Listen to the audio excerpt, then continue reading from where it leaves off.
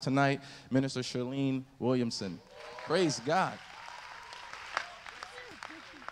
Praise the Lord, church. Amen. God is good all the time, and all the time, God is good. Amen. If we can take our Bibles and go directly into the word of the Lord tonight, we're going to go to 2 Samuel chapter 9, beginning in verse 1. And I definitely thank Brother Leo for that wonderful introduction. I don't know if all those things are true, but thank you anyhow. Amen. 2 Samuel chapter 9, beginning in verse 1. Amen. We're glad to have our pastor with us. When he's not here, we feel it. Amen. And we thank him for his encouraging words. I know he was talking to the young people, but I felt as if he was talking to me as well. So we want to thank God for our bishop. 2 Samuel chapter 9, beginning in verse 1. And David said, "Is there yet any that is left of the house of Saul, that I may shew him kindness for Jonathan's sake? And there was of the house of Saul a servant whose name was Ziba. And when they had called him unto David, the king said unto him, Art thou Ziba? And he said, Thy servant is he. And the king said, Is there not yet any of the house of Saul I may shew kindness of God unto him? And Ziba said unto the king, Jonathan hath yet a son which is lame on his feet. And the king said unto him, Where is he? And Ziba said unto the king, Behold, he is in the house of Mashir, the son of Amiel, in Lodabar. Then King David sent and fetched him out of the house of Mashir, the son of Amiel, from Lodabar. Now when Mephibosheth, the son of Jonathan, the son of Saul, was come unto David, he fell on his face and did reverence. And David said, Mephibosheth. And he answered, Behold, thy servant. And David said unto him, Fear not, for I will surely shew thee kindness for Jonathan thy father's sake, and will restore thee all the land of Saul thy father, and thou shalt eat bread at my table continually. And he bowed himself and said, What is thy servant that thou shouldest look upon such a dead dog as I am? Then the king called to Ziba, Saul's servant, and said unto him, I have given unto thy master's son all that pertained to Saul and all his house. Thou therefore and thy sons and thy servants shall till the land for him, and thou shalt bring in the fruits that thy master's son may have food to eat. But Mephibosheth thy master's son shall eat bread alway at my table. Now Ziba had 15 sons and 20 servants. Then said Ziba unto the king, According to all that my lord the king hath commanded his servant, so shall thy servant do. As for Mephibosheth, saith the king, he shall eat at my table as one of the king's sons. And Mephibosheth had a young son whose name was Micah, and all that dwelt in the house of Ziba were servants unto Mephibosheth. And lastly, so Mephibosheth dwelt in Jerusalem, for he did eat continually at the king's table and was lame on both his feet. I know it's kind of a lengthy portion, but for a topic tonight, we're going to look at stay with the king and live. Stay with the king and live. And we're going to ask our pastor if he can pray for us, please. Father, in the name of Jesus, we thank you for your word tonight. Thank you, Lord God, for Minister Sherline. Lord, your hand is on her. She's your handmaiden. Use her for your glory, Lord God. Pour out fresh anointing on her. Cause her to preach with power and with demonstration of the Spirit. Challenge us and change us, Lord God Almighty. Save tonight. Deliver, heal. Help us to stay with the King and live as we give you all the glory, all the honor, and all the praise tonight. In Jesus' mighty name, let the church say amen. Amen. Thank you for standing. You may be seated in the house of the Lord. There is a quote from Dr. Seuss that says, You have brains in your head, you have feet in your shoes. You can steer yourself in any direction you choose. And so comical as it may seem, it is true in its entirety. We as humans have been blessed with the power of free will. And I believe that sometimes the angels envy us for this. We have the ability to choose where we're going to go, perhaps what we're going to eat that day, what we're going to wear and put on. And we have so many decisions that we're able to make because we have the ability and the power of free will. Even little kids have some degree of choosing and free will. Parents, depending on their ages, may give them certain options. And so if you have a little child, maybe a 3 or a 4-year-old, you may kind of ask them, well, what would you like, for breakfast? And depending on their age, you may not want to leave that question open like that, because they may just say, well, I want candy or ice cream, like my child would say.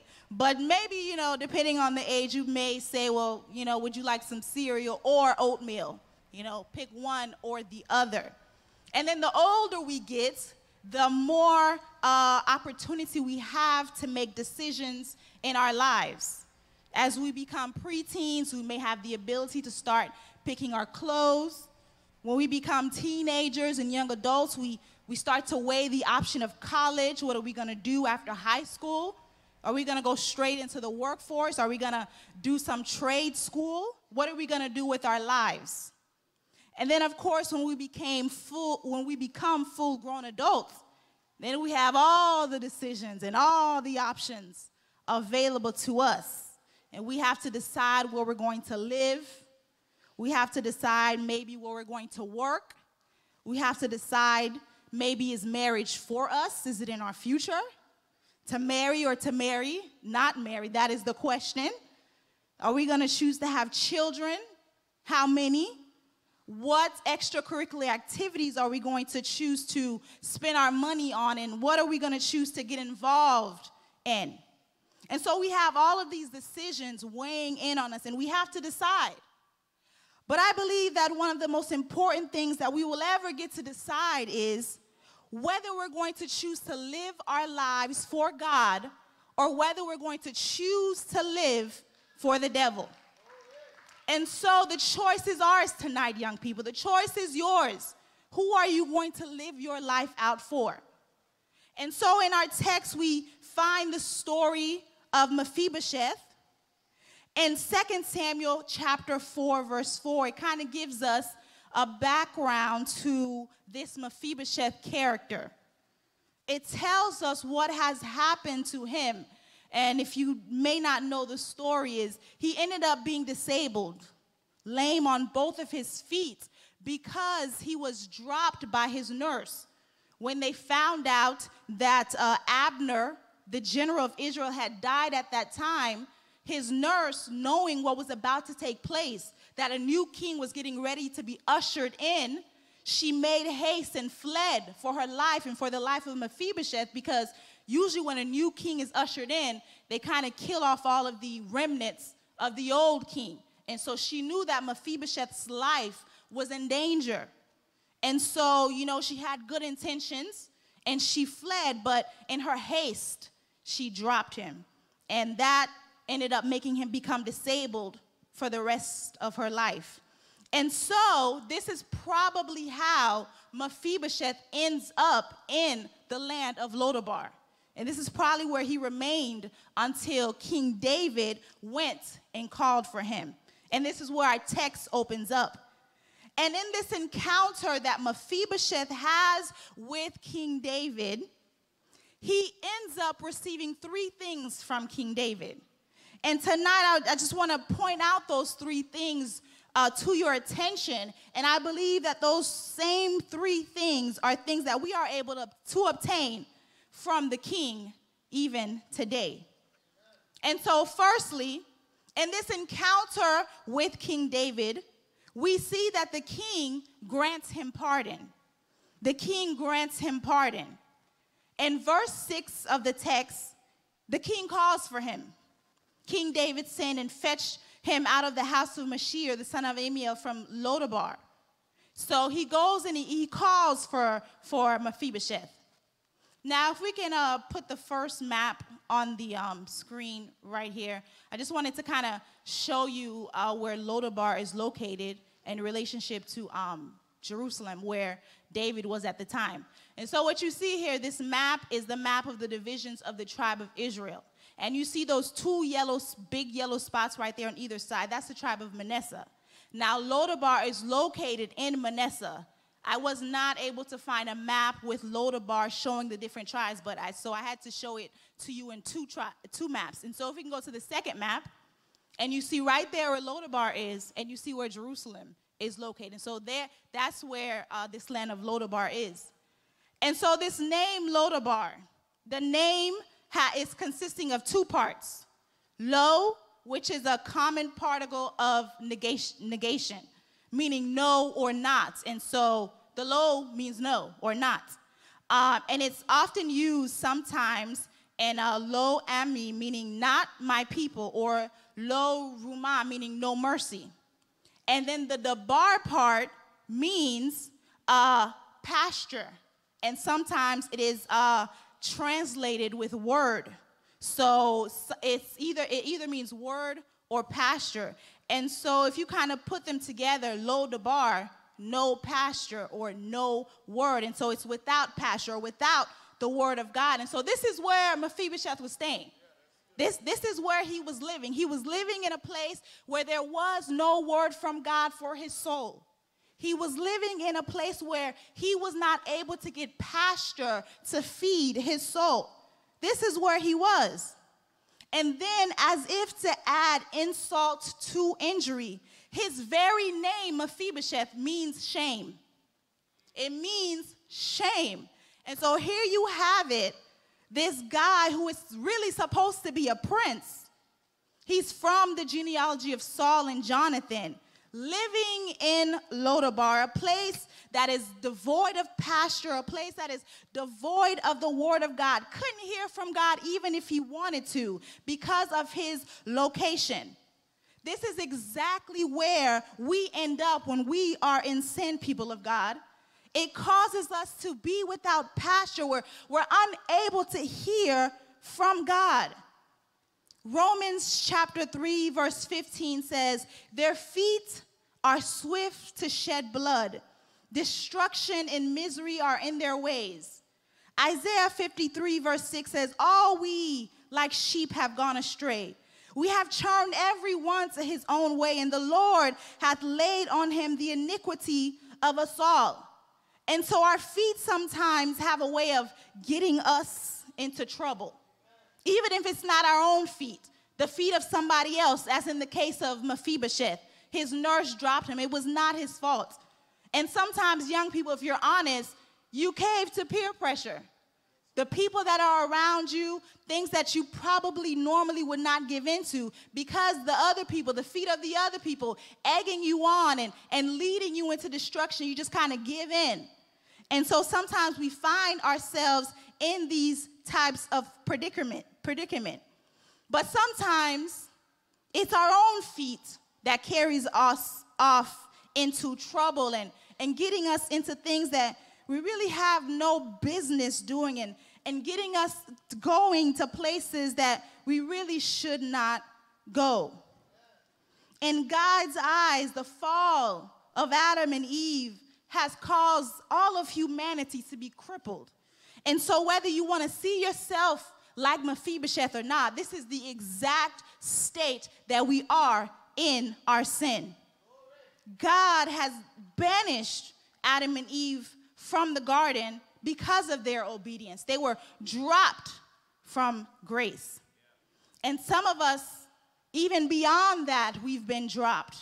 Whether you've been dropped by your parents, young people, maybe they have abandoned you, abused you, rejected you.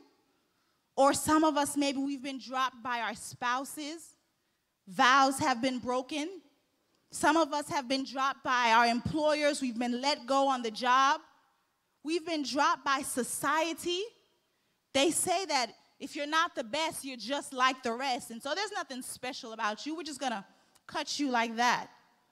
We've been dropped by our education, the degree that maybe we worked so hard to obtain. It's really not doing anything for us. Can't even land us a decent job. We've been dropped by our family, our relatives, nobody to care for us. And so we're in this state of woundedness and brokenness. And really, we're unable to live independently of God. And this is how we are before God, people of God. We're broken.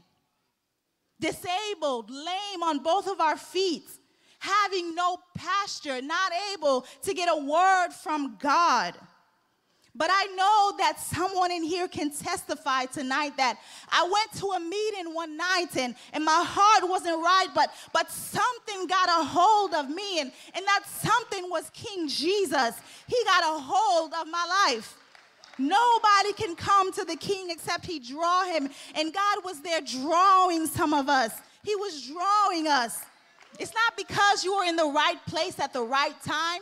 Anybody can be in an apostolic church and the music is going and the choir is singing and the word of God is coming forth, and they still don't end up saved. But it was because the King issued you an invitation. It was because the King was calling your name, and that is why you are able to come into the house and to receive salvation for your souls. That's why you felt the power of the Holy Ghost so strong like you did. That's why it was as if the preacher was speaking right to you, as if God was speaking to you that same night. It was because the King was drawing you to the table. It was because the King had left his place, sent messengers to fetch you from Lodabar, to fetch you from your state of helplessness, to fetch you from your state of sin, to fetch you from where you were, and to come into the palace to be able to live with him forevermore. It's not because we were good. It's not because we deserved any of it, but it is all because of the King. It is all because of the King. And so God was standing right there saying, let the wicked forsake his way and the unrighteous man his thoughts. Let him return unto the Lord, and he will have mercy on him, and to our God, for he will abundantly pardon. And so God went and he fetched us from Lodabar to give us an opportunity to be able to be with him in the palace forevermore. I mean, we were enemies. Mephibosheth was David's enemy. Really, he should have tried to kill Mephibosheth. Really, we are enemies of God. We are at enmity with the cross. But while the Lord was on the cross, you and I were on his mind. While he was on the cross, he reached down deep to the love that he had for us to be able to issue us that invitation. And now we have a royal pardon from the King himself. Now we have the ability to come into the house of the Lord and to rejoice. Now we can worship. Now I can lift up my hands, free from chains, free from sin, free from the yoke of bondage, and I can worship the Lord in spirit and in truth, because I have received a royal pardon from none other than the King himself. Jesus came and he called for me. I remember the very day. I remember the time, the hour where I stood at that altar and God was calling my name. I remember him calling me, drawing me nigh to the cross. I remember that day. And if you would be honest, you could think back to where you were too. You know what you were doing before the cross? Living on the streets. Living a life of promiscuity, lying, cheating, stealing just because you could, messed up, had all types of things going on in your life, but the King was calling your name. The King issued you a royal pardon. The King was standing there, drawing you to the foot of the cross, saying, come on, come into the house. Come on, leave that old lifestyle behind. Why don't you just drop that? I have a royal pardon for you. I have plans for you. I have something so much more in store for you. And so the King was there to issue us a royal pardon, and I'm glad about it. I don't know how you feel about it tonight, people of God, but I'm glad to be saved. I'm glad to be in the house of the Lord tonight. I'm glad to be free. I can lift up my hands and worship unto the Lord. I thank the Lord for that royal pardon. I thank the King. I'm going to stay with the King because there is life with the King. There is life with the King. And so we've got to stay with the King. Stay with the King, people of God. I thank him every day for his forgiveness. If it had not been for the Lord who was on my side, where would I be? I'll tell you where I would be. I'd still be in Lodabar. I would still be in sin. I'd still be in a state of helplessness. I'd still be in all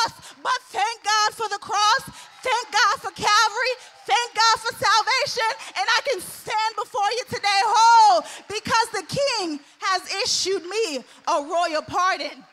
And I thank God every day. Every day I thank him. And we ought to thank him for this royal pardon. Secondly, the king gives restoration. If we can go to verse 7 of our text, the king gives restoration. Thank you, Lord. And David said unto him, fear not, for I will surely shew thee kindness for Jonathan thy father's sake, and will restore thee all the land of Saul thy father, and thou shalt eat bread at my table continually. Verse 8. And he bowed himself and said, what is thy servant, that thou shouldest look upon such a dead dog as I am? Then the king called to Ziba, Saul's servant, and said unto him, I have given unto thy master's son all that pertaineth to Saul and all his house. And so we see here that King David restored everything back to Mephibosheth. Everything that belonged to Saul, everything that belonged to Jonathan was given to Mephibosheth. And furthermore, he received a standing invitation to eat at the king's table for the rest of his life. And so really, this was no small gesture. Saul was a king, and him being a king, he had a lot of wealth, owned a lot of land, a lot of houses and property. And so for David to restore to Mephibosheth all of those things, that's saying a lot. It's not like he gave him 1 or 2 houses or a couple acres of land. I mean, he bestowed upon him a huge, huge favor. He received a lot. And really, it was Mephibosheth to begin with. Because usually, you know, when the parents own something and they die, it usually passes on to the children. And so really, it belonged to him anyway. The thing about restoration is, in order to be restored to something, it had to have first belonged to you in the first place. And so you can't really be restored to something that doesn't belong to you. It has to have belonged to you in some kind of way, shape, or form. And so all of this land that was given unto him had first belonged to his father or to his grandfather. But the thing about it is how he lost it is in fleeing for his life. Of course, due to no fault of his own. He kind of abdicated, or he left it when he fled. And so that is how he lost it. When God created our first parents in the garden, he created Adam and Eve to have dominion and authority over the earth. But with the fall, they ended up being banished from the garden, put out in Lodabar, if you will, signing over their rights and their dominion and all the power that had been given to them in the first place. And we know who ended up with the power. And that's why when we are born and we're facing away from God, it's because of our first parents. And we're born with no power, with no authority, with really nothing. Nothing to live for God because of this fall. But when we come to God, and after we have received this royal pardon, then God begins this process of restoration. And we begin to start being restored back to that dominion. We begin to start being restored back to that power and that authority that belonged to us in the first place. And I know we kind of have a hard time understanding this.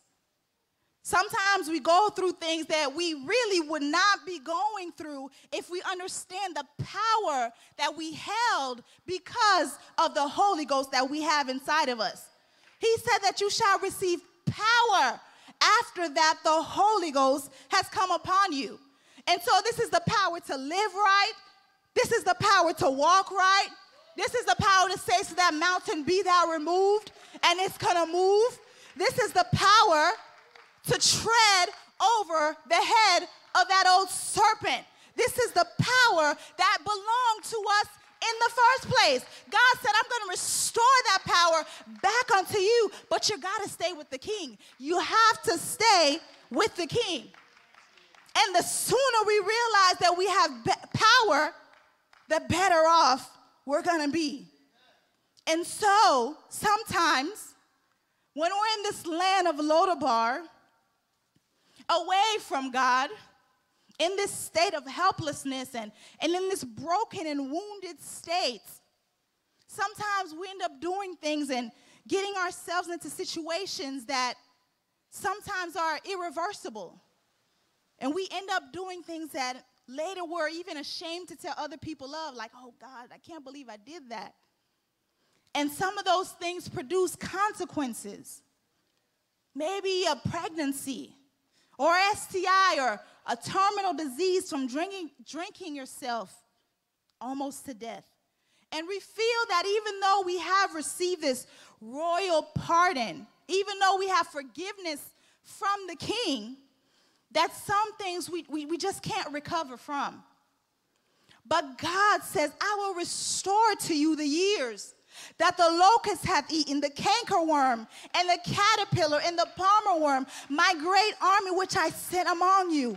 And ye shall eat in plenty, and be satisfied, and praise the name of the Lord your God, that hath dealt wondrously with you. And my people shall never be ashamed. And so you know what that tells me, people of God? It doesn't matter what I did out there. It doesn't matter how bad my sin was out there. There is no sin that God cannot forgive. There is no state of helplessness from which we cannot recover. God said, I will restore those years back unto you. I will restore those things back unto you. That's just the kind of king that we serve, a God of restoration. He's able to restore. He's able to mend. He's able to put those things back together that we have broken. God is a God of restoration. And so there's no sin that he cannot forgive. Scripture says, though your sin be as scarlet, they shall become white as snow, and though they are red like crimson, they shall be as wool. Why? Because God, our King, is able to bring restoration unto our lives. And so those things that I did, that I'm ashamed of, those things that I did that produced irreversible consequences, God said, you don't have to worry about those things much longer. You don't have to worry about them because I'm going to restore those years. I'm going to start in your life the process of restoration, and I'm going to get you to a place where you have dominion. I'm going to get you to a place where you have authority in the Spirit. I'm going to get you to a place where you can hold your head up high, where you don't have to walk with your head hung low, because the Lord is the lifter up of my head. He is the lifter up of your head, and so I don't have to walk around saying, woe is me, I can't recover.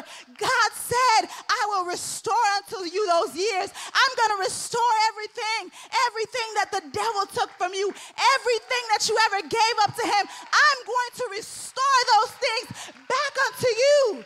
That's just the kind of God I am. I'm the God of restoration. I will restore those things back unto you. The children sing a song, I'm walking in authority, living life without apology. It's not wrong, dear. I belong here, so you might as well get used to it. You better get used to it, devil. I belong here, and I'm going to stomp all over your head. I am now in the place of authority. I am now in the place where I can hold my head up high. I belong here. It's not big enough for the both of us, so you best get the steppings, devil, because I'm here now. In restoration, God has restored me back unto the place of favor, back unto the place where I was supposed to be in the first place. Restoration is mine. Whatever you have lost unto the devil, whatever he took from you, you can go and claim that thing.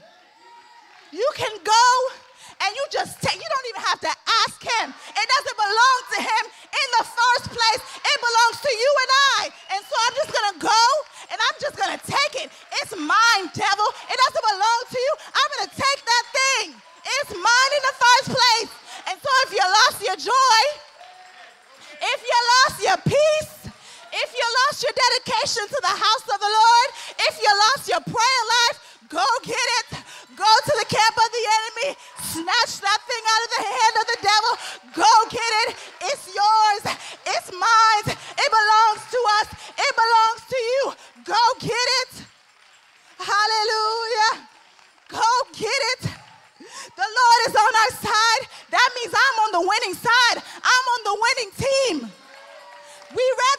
the book, we win. We're gonna win. And so the victory belongs to us. Nothing that devil can do, nothing those demons from hell can do.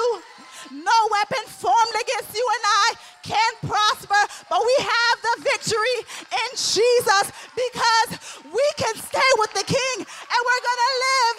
We have life with King Jesus. Stay with the King and live. Don't you go out there, but stay with the King. You will find restoration with the King. He is able to restore. He's able to bring you back to that place that you never imagined that you could go back to. Stay with the King. Stay with the King. There is life with the King. There is favor with the King. There is forgiveness with the King. There is pardon with the King. There is restoration with the King. And so I'm going to stay with the King. I'm going to stay with the King and live. Stay with the King. I know that devil tells you that you don't deserve that. You don't belong there. But you just tell that, oh, yes, I do belong here. Do you know who my daddy is? My dad is the King of glory, the King of kings. All power is in his hand. And so that makes me royalty. I'm a child of the King. I'm a son of the King. I'm a daughter of the King. I belong here. I belong in this place of authority. I belong here, devil. Restoration is yours. It belongs to the people of God. And so the King is able to restore. Hallelujah. He's able to restore. If we can consider the Shunammite woman in 2 Kings chapter 8. 2 Kings chapter 8, beginning in verse 1. Then spake Elisha unto the woman whose son he had restored to life, saying, Arise and go thou in thine household, and sojourn wheresoever thou canst sojourn, for the Lord hath called for a famine, and it shall also come upon the land 7 years. And the woman arose and did after the saying of the man of God, and she went with her household and sojourned in the land of the Philistines 7 years.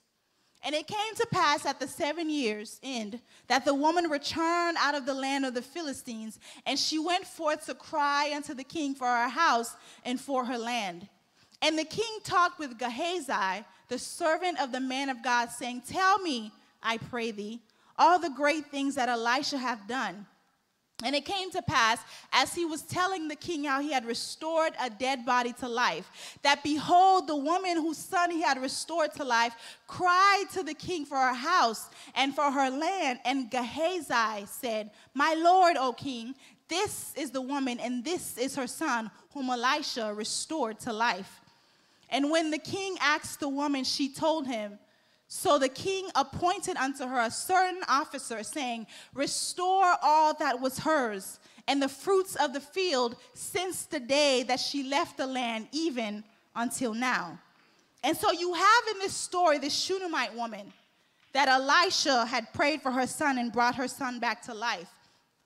He ends up coming to a place where he tells her, look, there's going to be a famine in the land for 7 years. Don't stay here.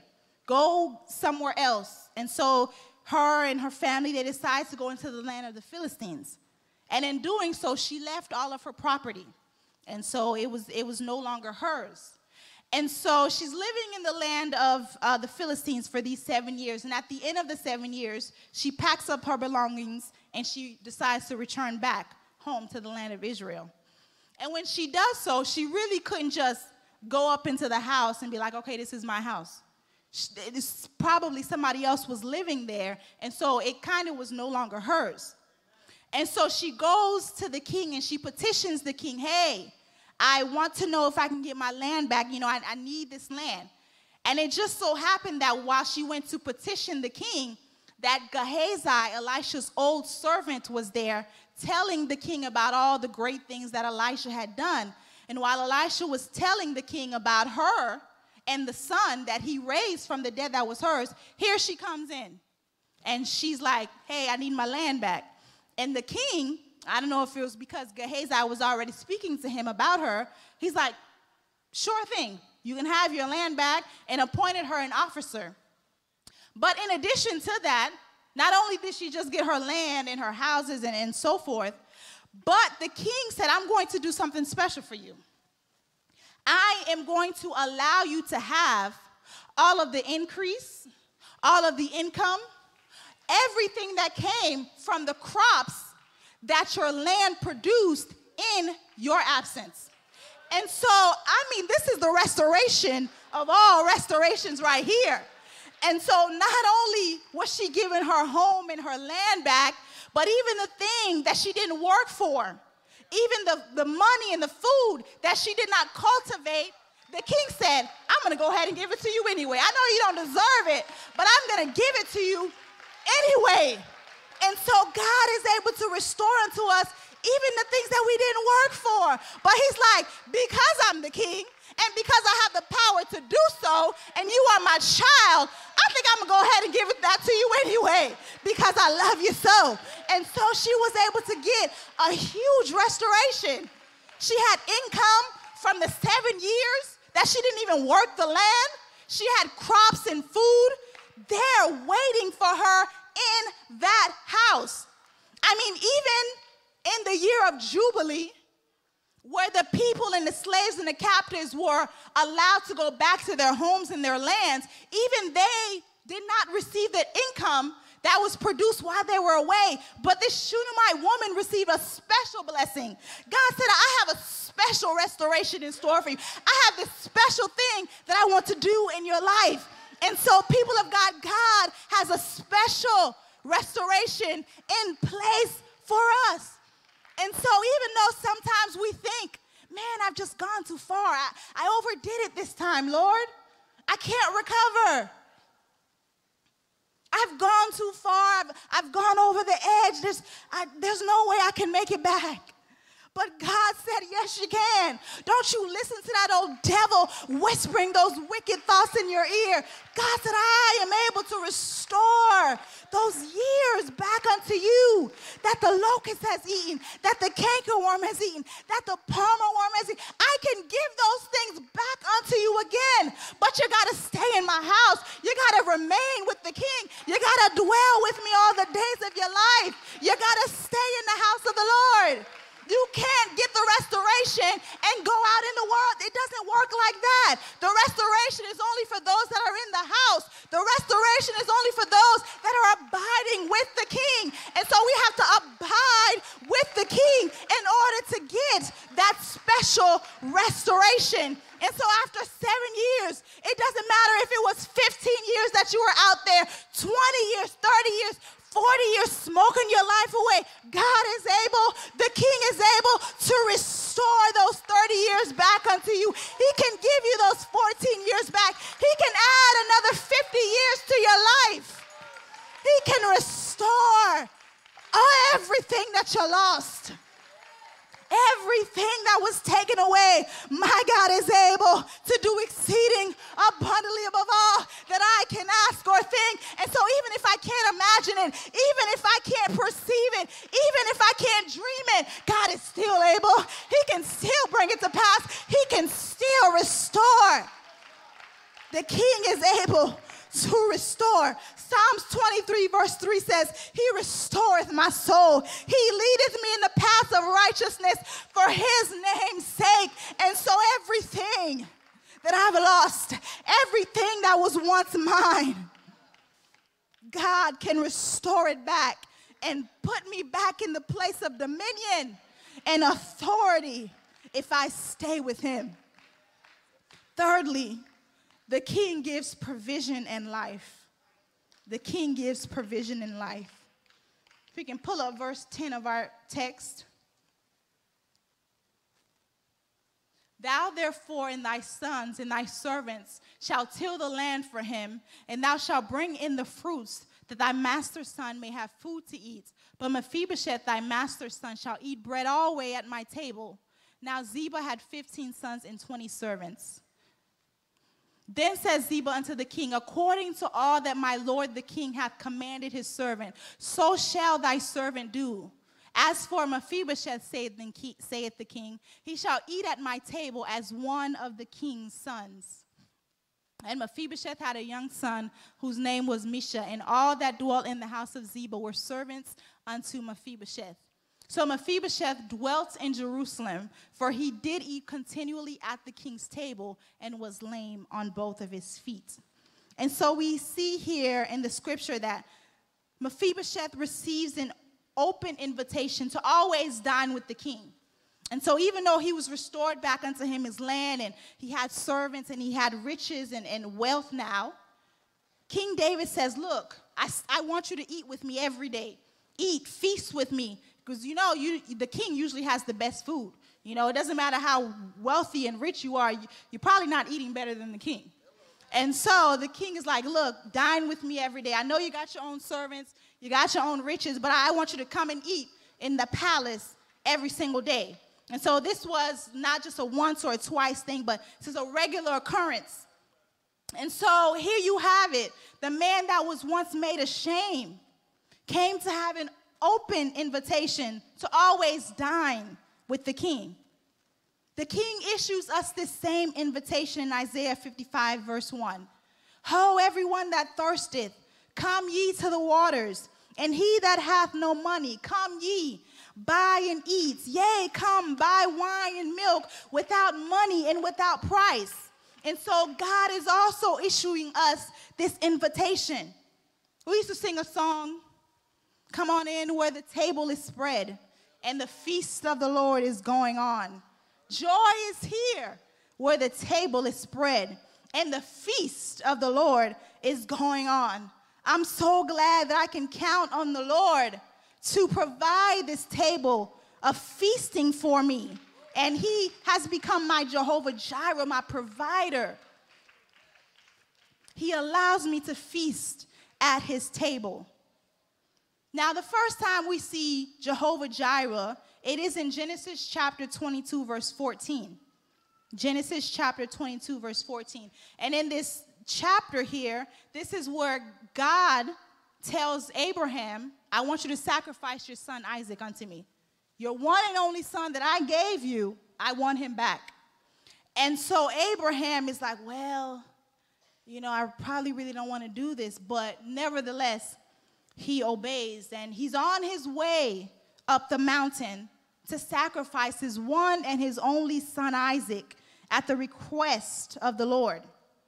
And if we can pull up that scripture, starting in verse 8, I believe. And Abraham said, my son, God will provide himself a lamb for a burnt offering. So they went both of them together. And they came to the place where God had told him of. And Abraham built an altar there and laid the wood in order and bound Isaac his son and laid him on the altar upon the wood. And Abraham stretched forth his hand and took the knife to slay his son. And the angel of the Lord called unto him out of heaven and said, Abraham, Abraham. And he said, here am I. And he said, lay not thine hand upon the lad, neither do thou anything unto him. For now I know that thou fearest God, seeing thou hast not withheld thy son, thine only son, from me. And Abraham lifted up his eyes and looked, and behold, and behind him a ram caught in a thicket by his horns. And Abraham went and took the ram and offered him up for a burnt offering instead of his son. And Abraham called the name of that place Jehovah Jireh, as it is said to this day, in the mount of the Lord it shall be seen. And so we see this Jehovah Jireh appearing in verse 14 for the first time in Scripture, which means that the Lord will provide, or the Lord is our provider. And at the end of verse 14, it says, in the mount of the Lord, as it is said to this day, in the mount of the Lord, it shall be seen. And what that is referring to is, out of that, there kind of arose a proverb from that event and from that saying.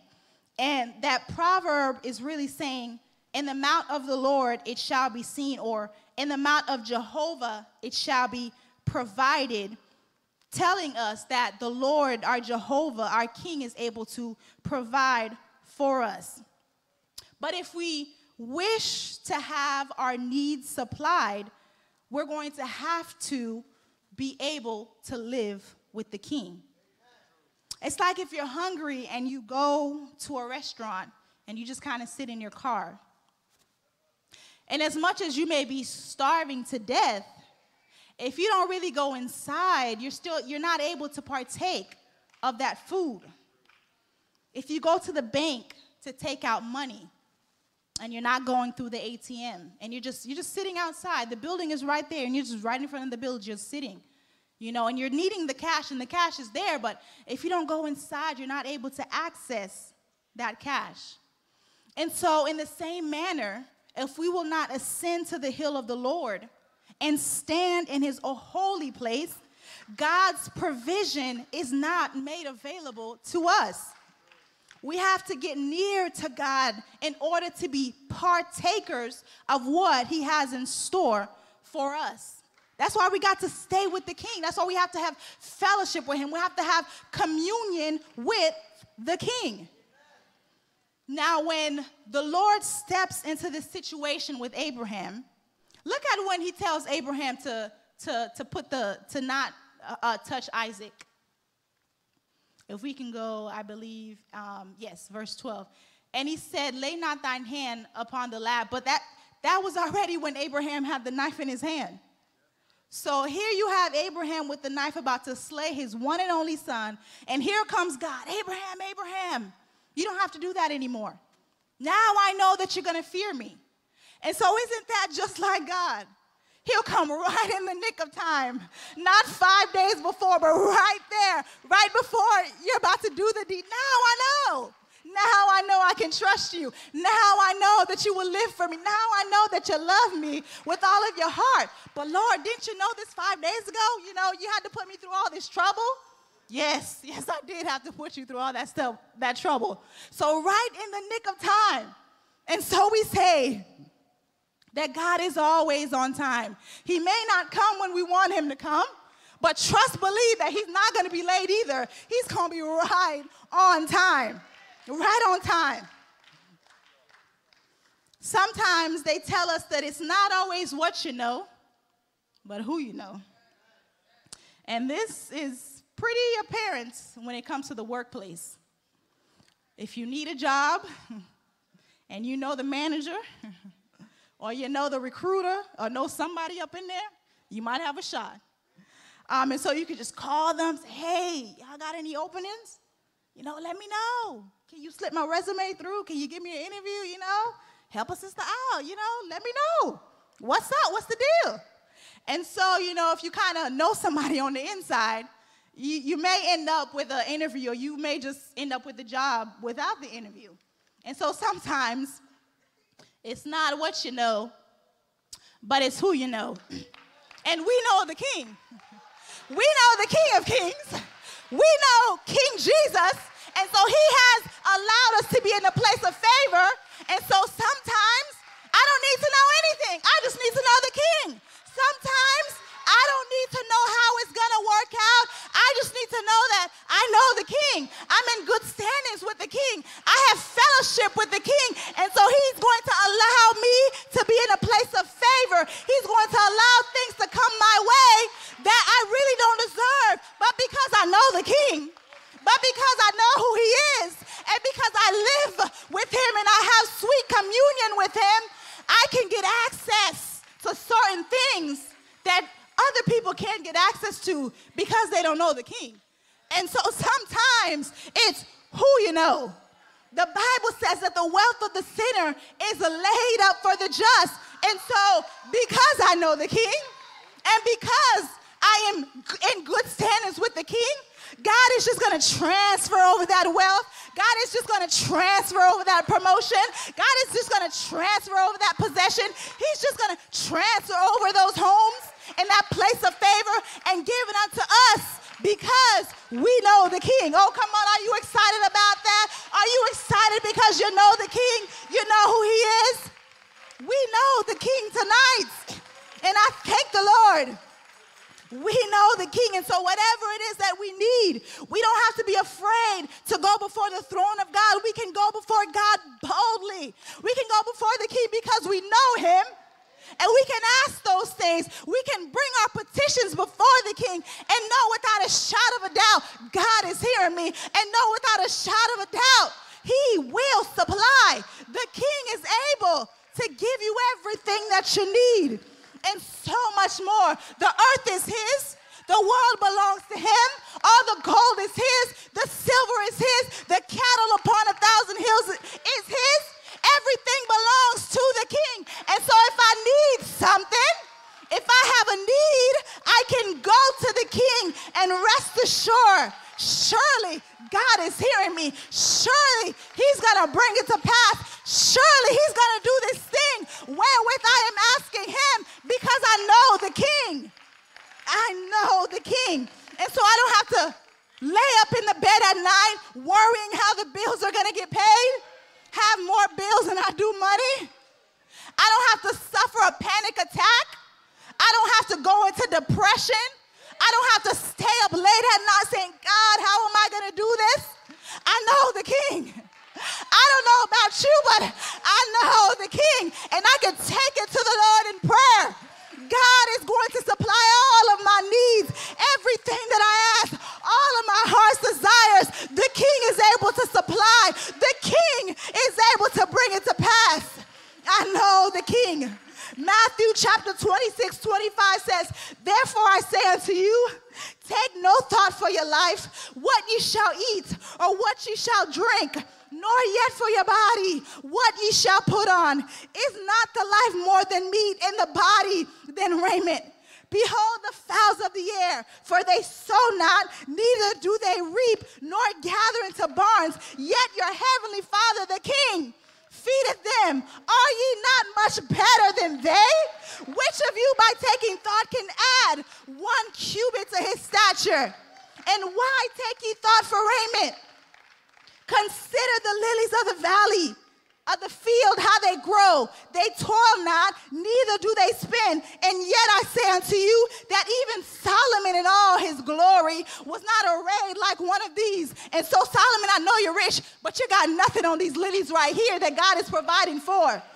Wherefore, if God so clothe the grass of the field, which today is, and tomorrow is cast into the heaven, shall he not much more clothe you, O ye of little faith? Wherefore take no thought, saying, what shall we eat? What shall we drink? Or wherewithal shall we be clothed? For after all these things do the Gentiles seek. But your heavenly Father knoweth that ye have need of all these things. But seek ye first the kingdom of God and his righteousness, and all these things shall be added unto you. And so if I can just abide with the king, if I can just stay in the house of the Lord, if I can just stay in his presence, if I can stay on good terms with the king, God will supply every one of my needs. God will supply. God will make sure those bills are paid. God will make sure you have food on your table. God will take care of those kids. God will look after that house. God is going to do it. The king will supply. The king will supply. He will supply every one of your needs. He will supply. I don't have to worry. I don't have to stay late up at night, anxious, not knowing what I'm going to do. But the king, I know the king, and I know he will supply. I know that he's able. The king will supply. God is able to supply. I don't know why he does it, but he supplies all of my needs. I don't need to figure it out, but the king is going to supply. One thing I know is I'm blessed and I'm highly favored. I'm blessed in the city. I'm blessed in the field. I'm blessed going in. I'm blessed going out. I'm blessed on the job. I'm blessed everywhere that I go. I'm blessed in that car. God has his hand of protection on me. God has his hand of mercy providing for me. God is procuring my life. I'm going to stay with the king. I'm going to stay with the king and live.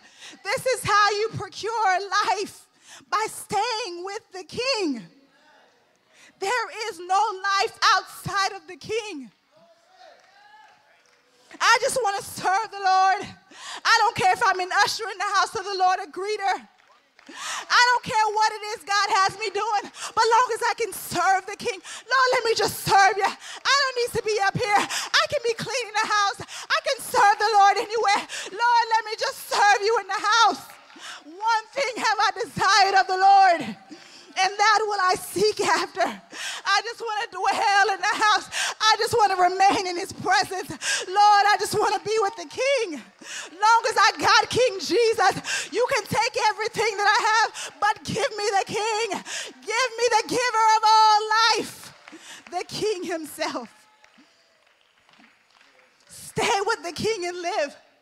David says, I have been young, and now I'm old, but I've never seen the righteous forsaken. I've never seen his seed begging for bread. And so if I stay in the house of the Lord, there is nothing that I need that God will not supply. Nothing.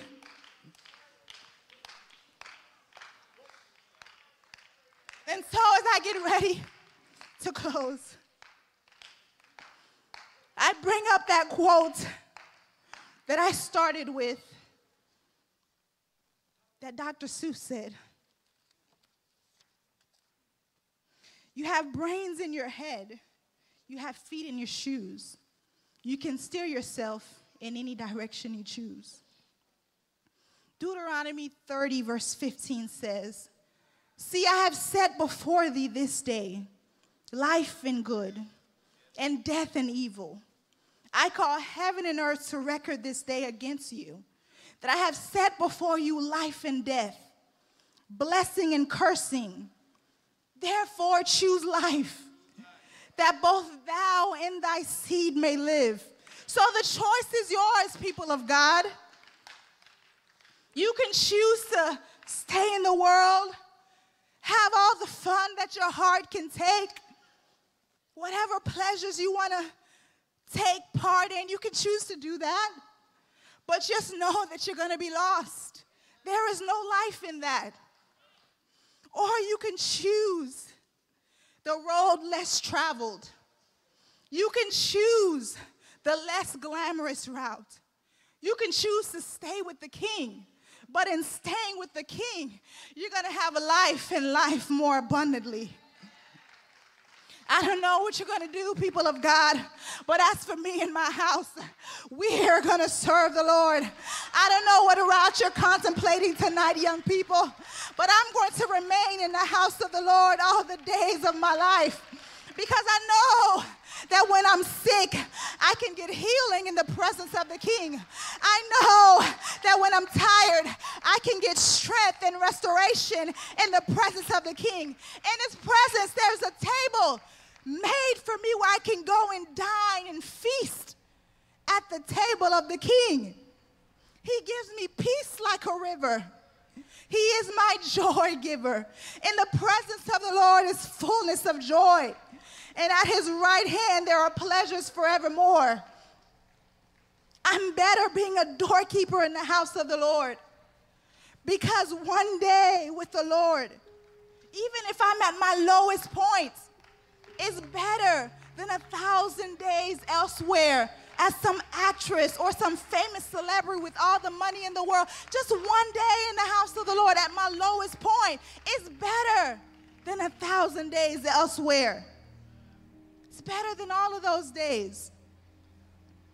Mephibosheth, later on in the scripture, he had an opportunity to get away from King David, to get from under that covering, when King David was fleeing from Absalom, his son. But Mephibosheth said, no, I'm not about to do that. I recognize where the source of my strength is coming from.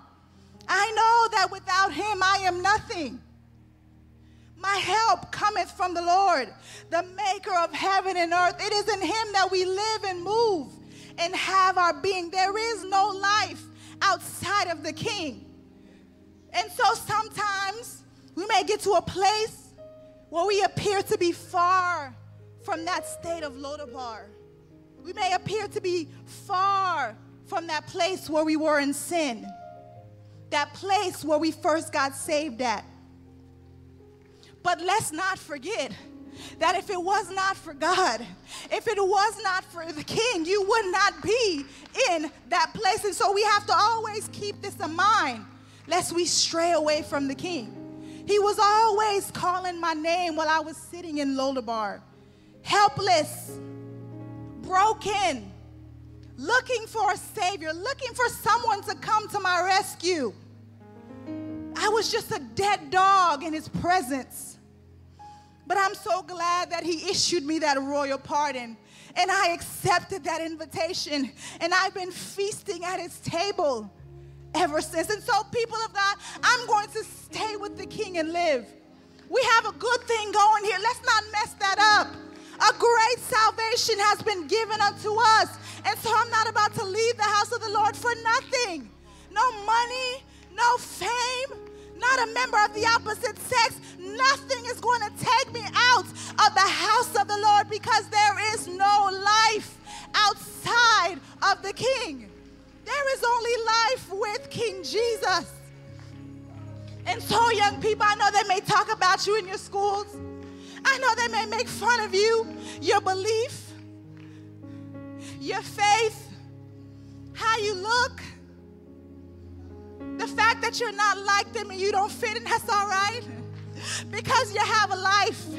You have everlasting life. And so even if we just endure that for just a little while, it's just for a little season. After a while, I'm going to rejoice in eternity with the King, and I will be with him forevermore. There is life with the King. And so I don't know where you are tonight, people of God. If God is speaking to your heart, young people, and you need to rededicate yourself unto the Lord, maybe you've gotten away from your dedication. You've gotten away from your commitment. Other things have preoccupied your mind. But God is here saying, you have to stay with me. You got to stay with me. You got to endure. Don't you go out and you backslide and you do all types of stuff. Stay with the King. You don't have to experience those things that are out there. They say experience is the best teacher, but you don't have to experience those things to know that there is no life on those streets. There is no life in promiscuity. There is no life outside of the King. And so I'm going to stay where I'm at. I'm going to stay with the King of glory. I'm going to stay with the King of kings. For God I live, and for God I'll die. And so the altars are open if you need a place to pray. The King is here. He has pardon for you. He has restoration for you. And he has provision for you. But you got to stay with the King, because that is how you're going to live.